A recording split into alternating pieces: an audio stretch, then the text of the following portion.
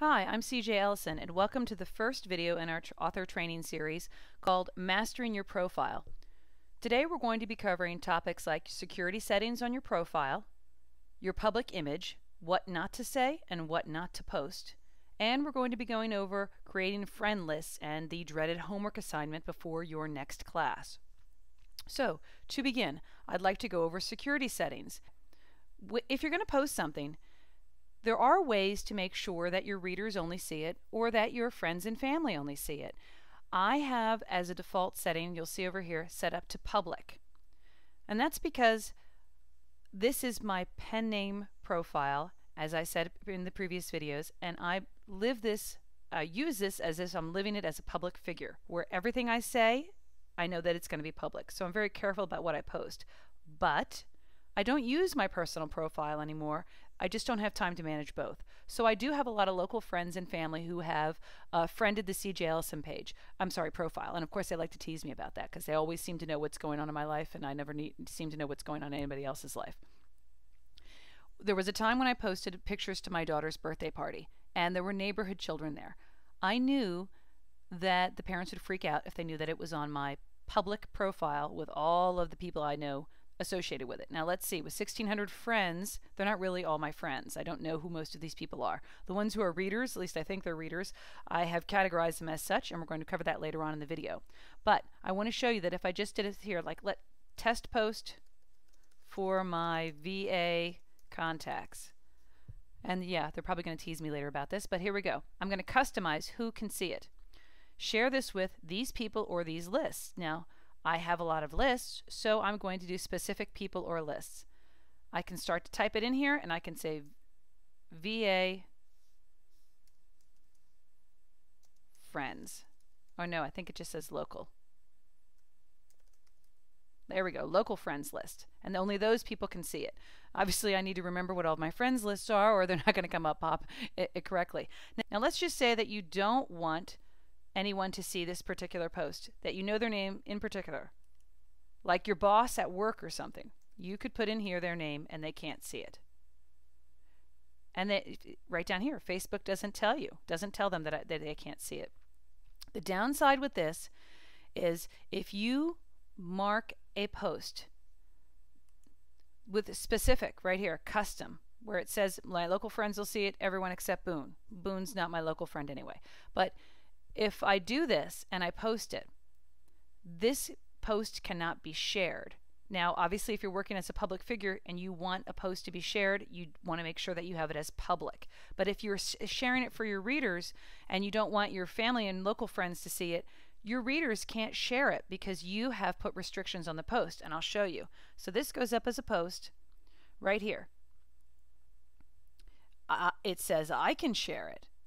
But if you were to be somebody else that came and looked at it, the share button is gone. And I don't have another way to come on board and show that to you. This is one of those instances where you're going to have to trust me, that they can't share it because of the privacy restrictions on it. I can, but they can't. And then once again, it's going to be limited. It can't go public. It can't go viral. So if you were really hoping to have something go viral, then you need to make sure everything is public on it. Okay, I'm going to delete this because I really don't want to have somebody asking me about it. Yes, I want to delete it. Now, that same formula can be used to hide a post from anyone. Do you see here where this globe is? This is public. Now, right now, because I did my last one as custom, I've got to go back and put it as public, or my next post will go up with the custom one as well. That's important to remember. I think I had that wrong for 2 days, and my posts were wrong for 2 days, which wasn't very fun. Now, these are all new right here. They've only been here for a few months. This right here, you can schedule a post, which is really important. They rolled this out with the business pages first. I'm really excited to see that they're doing it with the personal profiles as well. One of the things I talked about was public image. Your public image is defined by what you decide to say and what you decide to post. So you have to be very careful when you're deciding who you want to be with this personal profile that's under your pen name. What would you have in your life that you would rather not be known? I've got some health concerns that my readers know about, and I share my concerns with them because they were here with me through my whole journey. before I became published. A lot of my writer friends comment on things now, and most of them are surprised when they see all the trauma and horrible crap I'm going through. But you know what? It's life. We just get on with it. There's no reason to dwell on it. So I don't mind posting that. But let's say you had an argument with your husband. You might not want that put that there, unless you're plotting his death in your next book and you think it'll be funny. But no, I'm really seriously. You have to be careful what you have. If your kids have had a fight and you put that up there, that's great, unless your kids are teenagers and they happen to be on your page and then they're embarrassed, like, "Mom, how could you do that?" So be careful. There are topics that our parents told us never to talk about. In a party situation, politics and religion. I think that applies to Facebook as well, especially if you are on your pen name profile. If you have written a book that touches on politics, ignore what I've said, write whatever you want. If you have a religious themed book or an inspirational novel, again, you make your own decision, ignore what I've said and put up what you want. I do believe that you don't want to ostracize anyone, and I can tell you right around the time of the elections, it was very hard for me to be on Facebook because of all of the opinions flying around, and it was much easier to ignore all of it so that I didn't have to remove people from a friend list. Also, most of the people I know who are going to be taking this class are romance writers.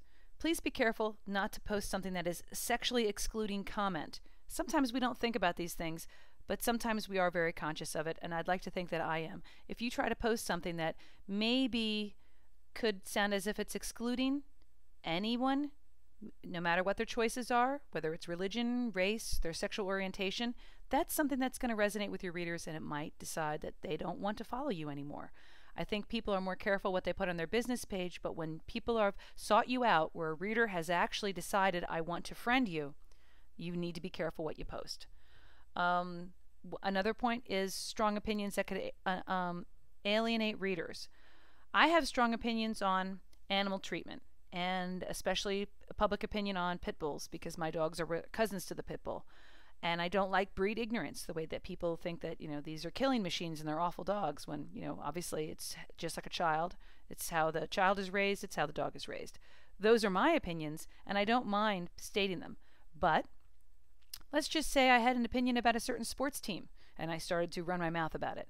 If I wrote sports romance, people might think it was funny. But if I was bashing a team from New York and I was living in Virginia, the people from New York might be a little annoyed with me. So I try not to, try to keep my strong opinions to myself. And, if I was going to talk about a sports team, it would not be New York, it would be, Texas. So anyway, you get the idea.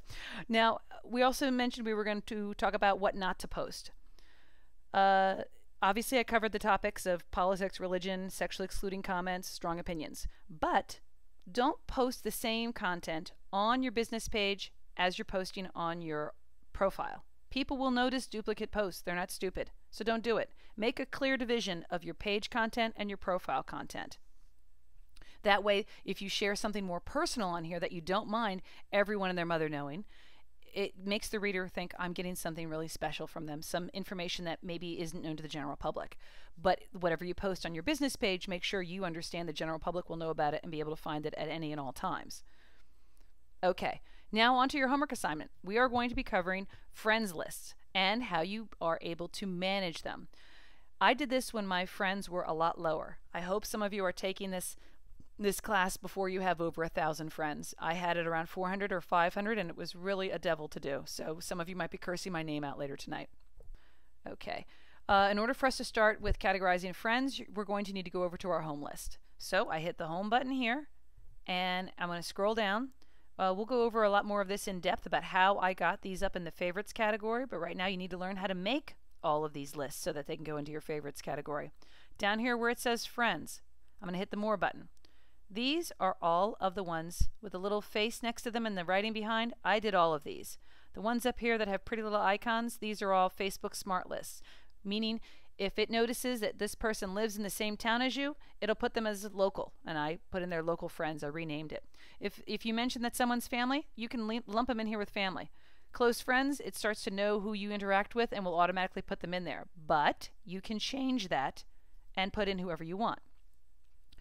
Writers, this B writers does not mean that they are like B writers and A writers and C writers. It's because when I was first putting everyone in a list, writers alphabetically was way down at the bottom, and I had so many writers that I decided to put a B in front of it and I could find it easier.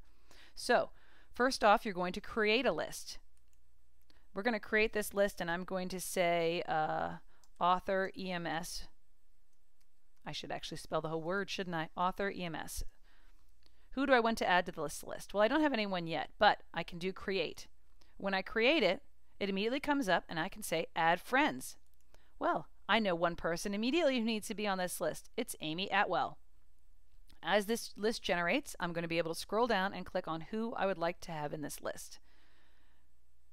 And she's coming up soon. There we go.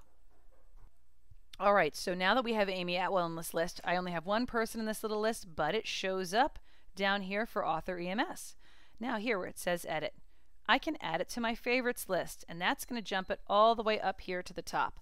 So when it jumps up to the top, I now have all of these here. Isn't that great? I can see these people and I can find out what they're doing.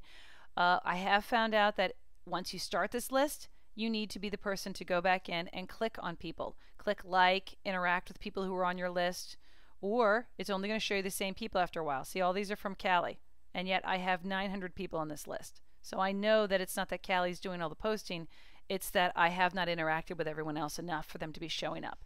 So I need to go and click like, and I need to interact with people and read things. And well, okay, right now I'm being rather rude and not reading them, but you get the point. The point is you need to be reading things and interacting with folk. And the most important people are your readers. So that is going to be one of your primary under your favorites. So as a recap, your homework tonight is to go through all of your contacts on Facebook and put them into a list. If it's easier for you to take everyone you know who's family and friends, do that first. Next, whittle it down to writers, and then after that, whittle it down to readers. You can have people on the same list. Now, before we go, I'm going to show you when you get new people who are asking, okay, Dolores wants to be my friend.